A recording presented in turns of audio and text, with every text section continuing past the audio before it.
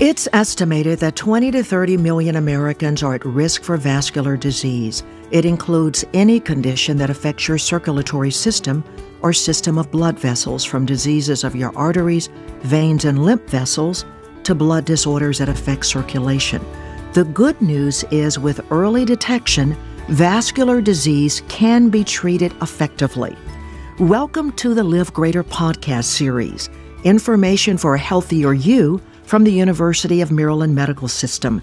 I'm Cheryl Martin, and joining me today to talk about vascular screenings and how they can save your life is Deidre Smith, a vascular surgery nurse practitioner at the University of Maryland, Baltimore, Washington Medical Center. Glad to have you on, Deidre. Thank you so much for having me, Cheryl. I'm glad to be here. Tell us about the symptoms of vascular disease. Sure. So vascular disease can present in many different ways. Namely, there are three major areas where we expect vascular disease to manifest. One could be signs or symptoms of a stroke. And so that would indicate possibly some level of carotid artery disease, which are the arteries in your neck that take blood flow up to the head and the brain area. Another symptom could be unrelenting abdominal or back pain. And this would raise suspicion for a possible abdominal aortic aneurysm, which is an enlarging or ballooning out of the aorta, which is the main artery that runs down the center of the chest into the abdomen. And then lastly, leg pain. Leg pain or wounds on the feet that won't heal are usually indicative of some type of vascular component of peripheral artery disease, where there's buildup of plaque in the arteries that supply the legs, causing what we call claudication or cramping of the muscles during activity, or wounds on the feet that cause prolonged or delayed healing. So tell us about a vascular screening and how that can make a difference. Sure. Vascular screenings can make a great difference, especially for our older patients that have multiple chronic conditions or a very strong family history of vascular disease. Early detection is key in order for us to restore blood flow to pertinent areas and organs of the body, of course, which will decrease long-term morbidity and ultimate mortality. Are there different types of screenings? Yes, there are different types of vascular screenings that we conduct. We do carotid artery screenings, which again are the arteries in the neck that take blood flow up to the head and the brain. This is done simply by ultrasound surveillance, as well as ultrasound of the abdomen to detect any type of aneurysm that may or may not be present. And then also a Doppler ultrasound of the legs to evaluate blood flow, the percentage of blood flow that you're receiving to the legs and to the feet. So those are the three main areas of vascular screening that we offer. Now, Deidre, you mentioned the elderly are prime candidates for this. Should a person ask for vascular screening without having any of these symptoms? So I would say that anyone over the age of 60 years old, especially those with chronic conditions such as diabetes, hypertension, high cholesterol, any history of smoking, tobacco, or any strong family history of arterial disease or vascular disease should request screening. Those would be the people who would be at highest risk for detecting any vascular concerns that may not present any symptoms. Do you find that a lot of people know to ask for this screening, especially those at risk? So actually, no. I would say unless someone has a strong family history and has dealt with these vascular concerns with their family members or loved ones before, normally their primary care doctor is the first person that they would go to with any issues, and that we would normally see a referral for a vascular screening from their primary care provider. But it is usually unlikely that people would normally request a vascular screening on their own. But it is a good idea based on what you're saying. So what diseases can this screening catch? You'd mentioned some of them. Absolutely. It's a great idea to get a vascular screening.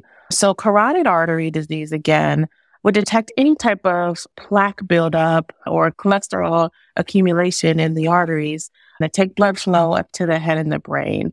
When this perpetuates or worsens, this can cause or put you at risk for stroke.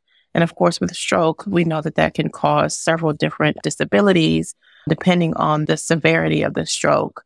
Also, for abdominal aortic aneurysms, as I mentioned before, those have the propensity to enlarge over time and eventually rupture if they're not caught in a timely manner and repaired.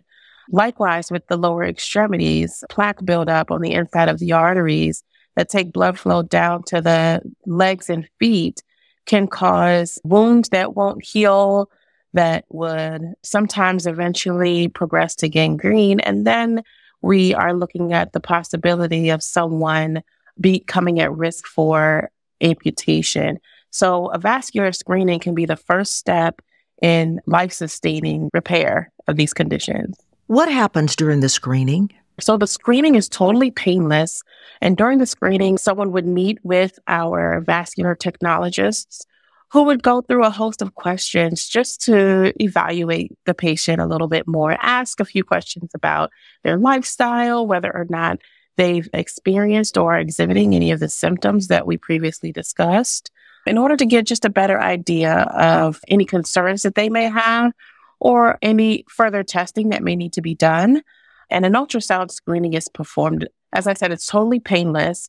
And an ultrasound probe is used on the neck, the abdomen, and the legs to detect these issues. How long does it take? A vascular screening should take about an hour.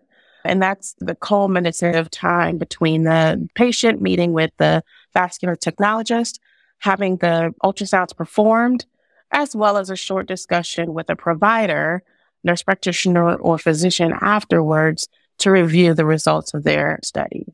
And once you get the results, does the nurse practitioner or the physician then give an analysis of what should change, let's say, in your lifestyle? Sure. So there's much discussion about smoking cessation for those who do smoke, lifestyle changes, namely diet and exercise changes, as well as recommendations for follow-up in our office for an appointment. Sometimes if asymptomatic vascular disease is detected, we would recommend that they continue to follow up with our office on a routine basis to manage these things. How do you request an appointment? Is it by doctor referral only, or can you schedule one on your own for a screening? Sure. So doctors can definitely refer patients for a screening, but we also accept self-referrals, and that can be done by going to the website at umbwmc.org/vascular-screening, or by calling the hotline at 410-787-4391. So it can be a self-referral or a referral from another physician or provider. And would you repeat that website again and phone number? Oh, sure. It's umbwmc.org/vascular-screening. And the phone number is 410-787-4391. Now, does health insurance cover the screenings? So the screenings are totally free of charge. We do not bill insurance or ask for any type of payment for these vascular screenings. Wow. So anyone in Maryland can call that number? Yes, anyone can call the number and request a screening and come in and receive an initial screening. And then from the results of those screenings, we can further direct them in terms of follow-up care if needed, or refer them back to their primary care physicians with a small little report sheet as to what was found, or that, that their tests were normal, so that they can keep them on file for their records. That's great. Anything else you'd like us to know about vascular screenings that we didn't cover? So vascular screenings, I think, again, I just wanted to drive home the point that they're imperative for patients who have a heavy smoking history or heavy family history of vascular concerns, anyone over the age of 60, namely with multiple chronic conditions such as hypertension, high cholesterol, diabetes. Those patients are usually the ones that we find either have asymptomatic disease, meaning they do have positive findings on the ultrasound, even though they don't manifest any symptoms of vascular disease, but also those that if a situation or a complication for vascular disease would occur, but they seem to progress very fast. So just urging everyone, if any of those things apply to you, that you get a vascular screening done to make sure that you're not at risk. Because it could save your life. Absolutely. Absolutely, Cheryl. Deidre Smith, thanks so much for talking about the importance of vascular screenings. You can find more shows like this one at umms.org/podcast and on the University of Maryland Medical System's YouTube channel. Thank you for listening to Live Greater, a health and wellness podcast brought to you by the University of Maryland Medical System. We look forward to you joining us again.